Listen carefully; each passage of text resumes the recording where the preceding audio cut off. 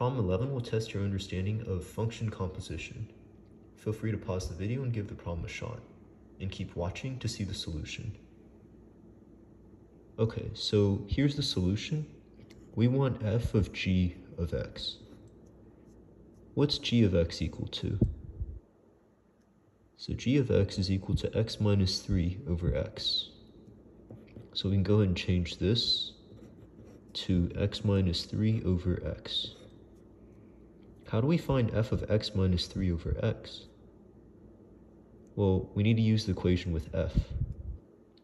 So I can go ahead and just change the x to x minus 3 over x.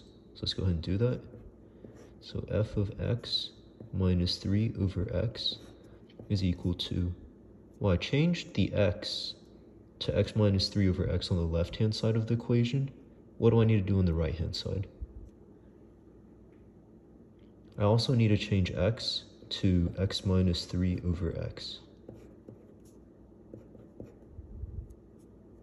Okay, so that's what f of g of x simplifies to. But is this an answer choice? No. None of the answer choices have parentheses, so we need to get rid of them here.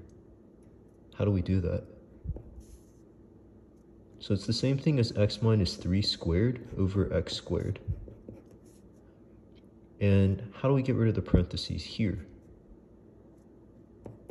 Well, you can FOIL, but if you know the shortcut, it's x squared, and then I doubled this, so minus 6 times x, plus I square this, so negative 3 times negative 3, that's 9. Which answer choice is this?